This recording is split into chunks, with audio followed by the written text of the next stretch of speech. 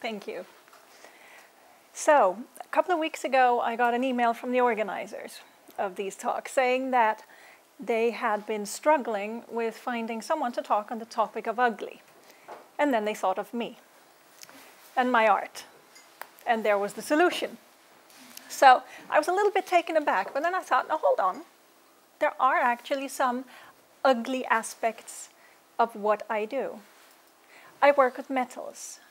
They are sometimes dirty, always heavy, quite frequently harmful.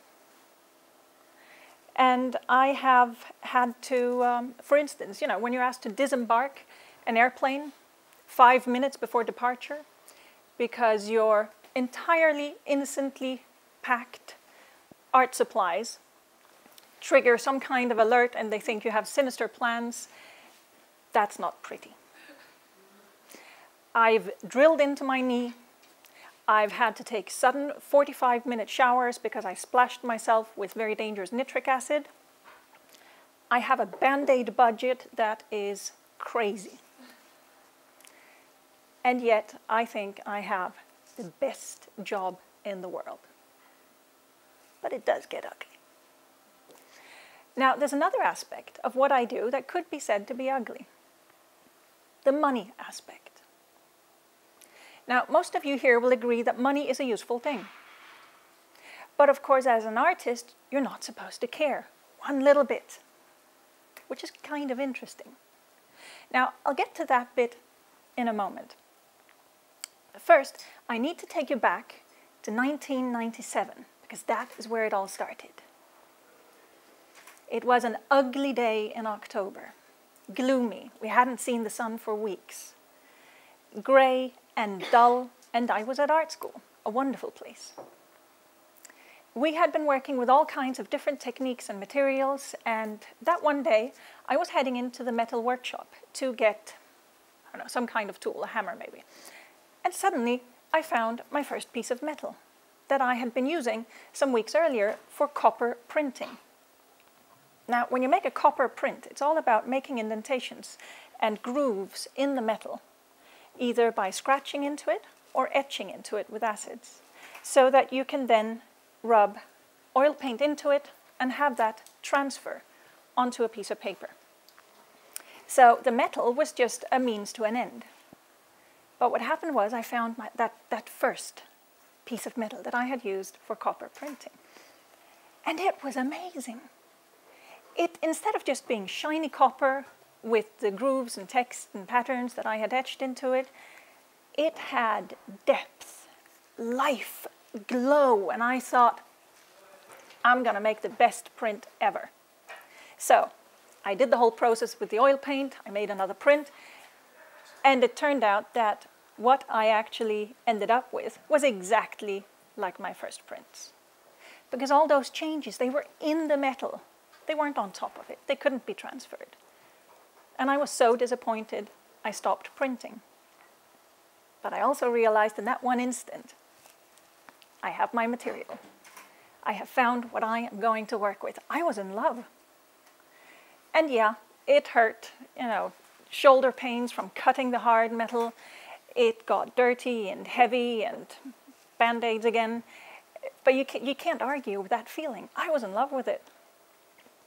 But I didn't want to settle just for what the material does on its own, lying in a metal workshop.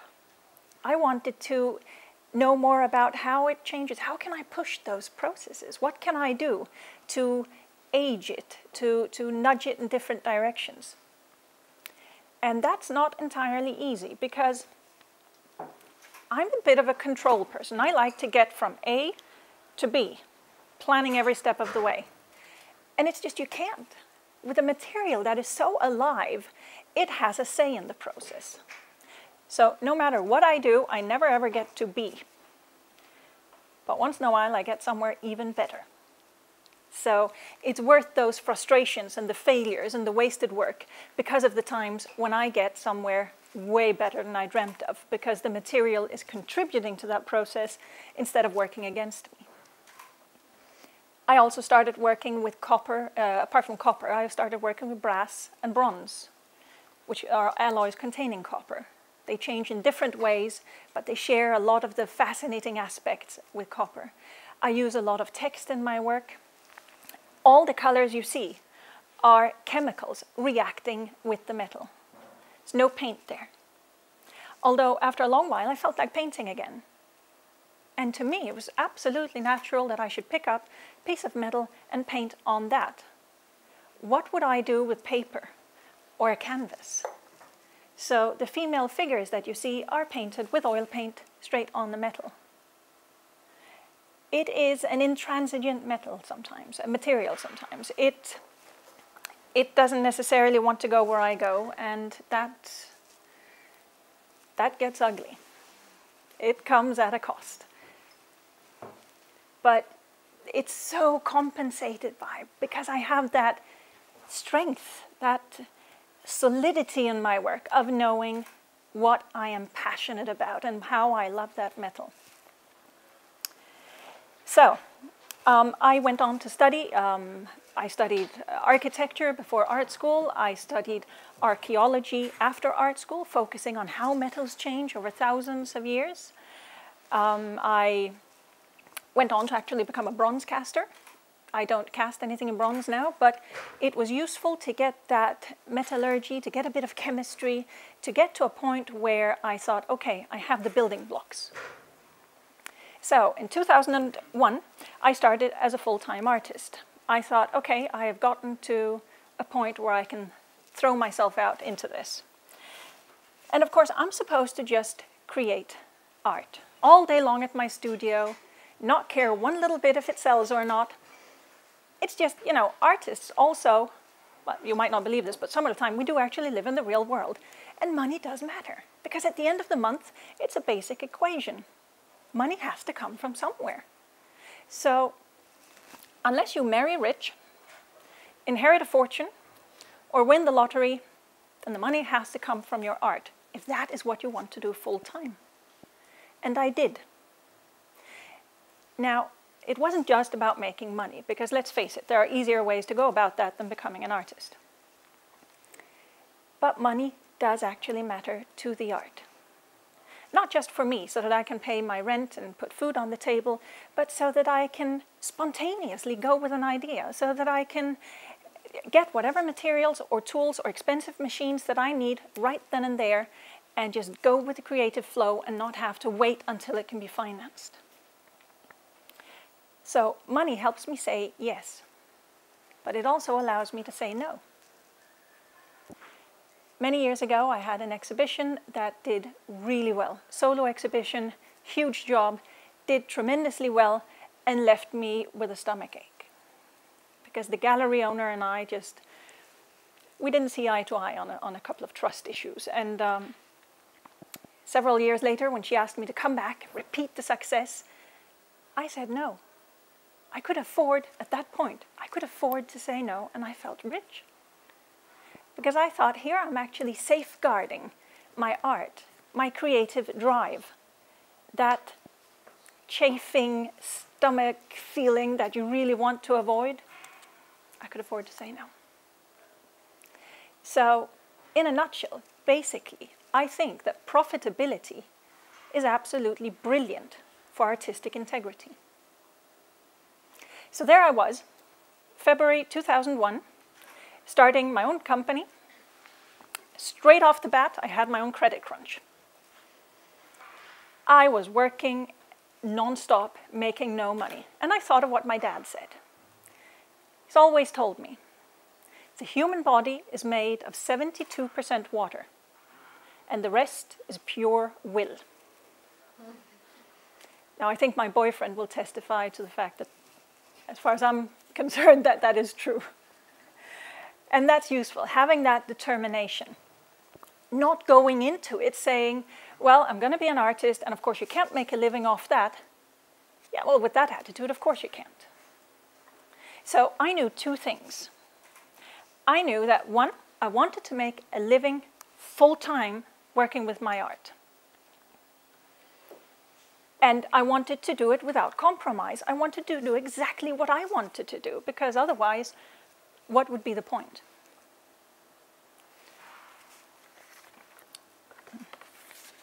And number two, well, that was number two, sorry. The no compromise bit was number two. And I was extremely successful in one of those things. There was no compromise whatsoever. I must confess there was also no money for a very long time, working 80 hours a week. And it's not just time flowing out, it's money, it's energy. It's just one way, because what's coming back the other way is tiny. In a sense, I had two full-time jobs. One full-time job at the studio, creating my art, and another outside the studio with all the work surrounding my art. Because I realized a key thing early on, it's not enough to be good enough. A lot of artists are good enough and don't make a living anyway. So I realized it took more than that. Now, in the end, I did make it. And I'd like to share with you a couple of the reasons for that. There are many, but just hit on a few points there. I think that one key thing is that at the studio, it is only about the art. But once the artwork is finished, looking at it with a bit of a strategic eye, where should this go? Should it be part of a gallery exhibition? Should it be on Facebook? Perhaps in my next newsletter? Do I maybe already know a previous client that I think could be interested in it? You know, applying a little bit of strategy after the work is finished doesn't affect whatever artistic value it might have. It is very important that, to me, it has never ever been about selling. It's been about communicating. You're not pushing your art on anyone. The desire to buy it has to come from them. But that can only come if they know what you do.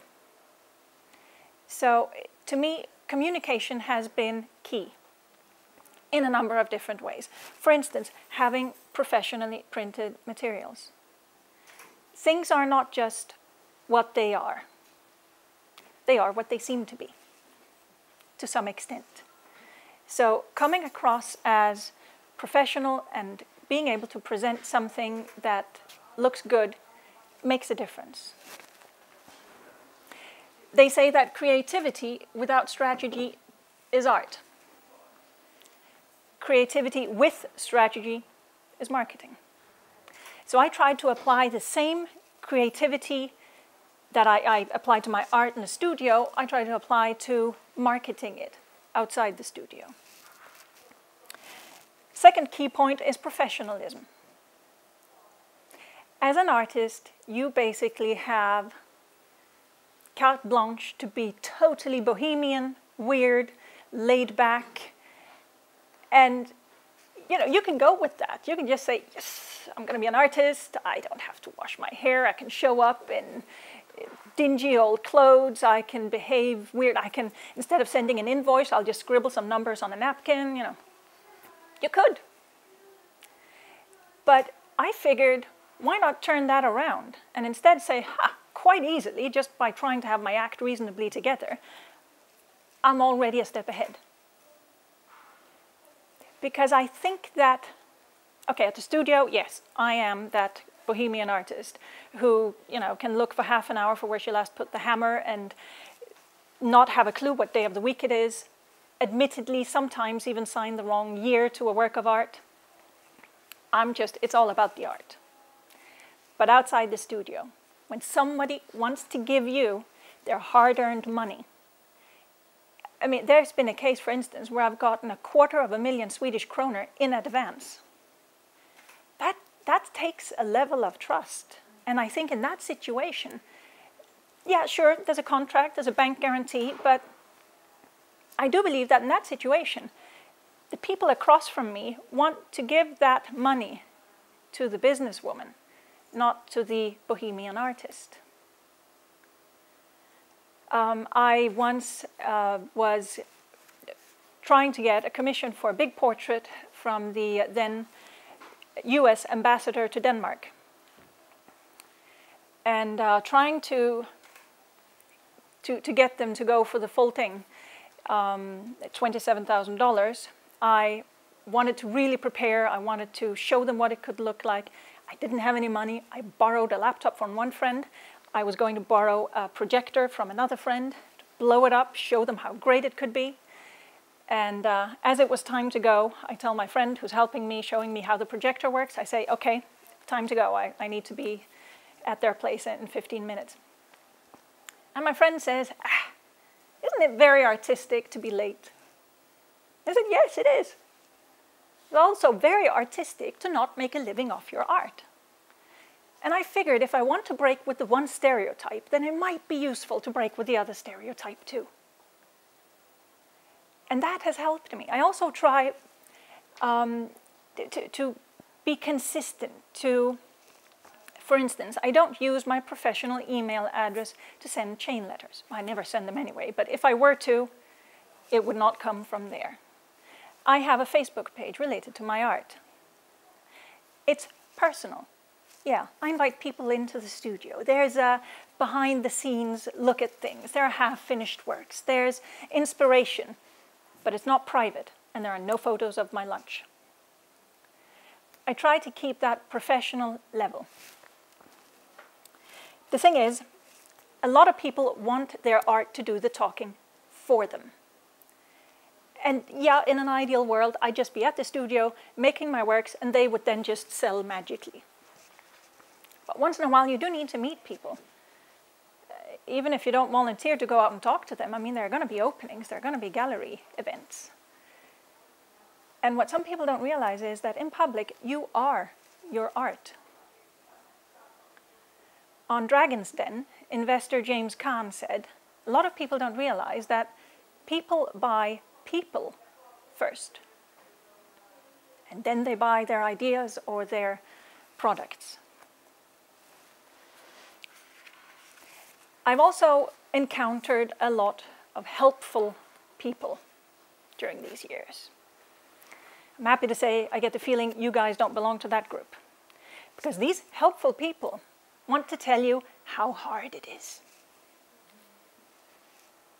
I think possibly the majority of them work with some kind of creativity. Perhaps they're slightly older than me and haven't done as well as they thought they should have. So who am I to come and say that this is possible? No.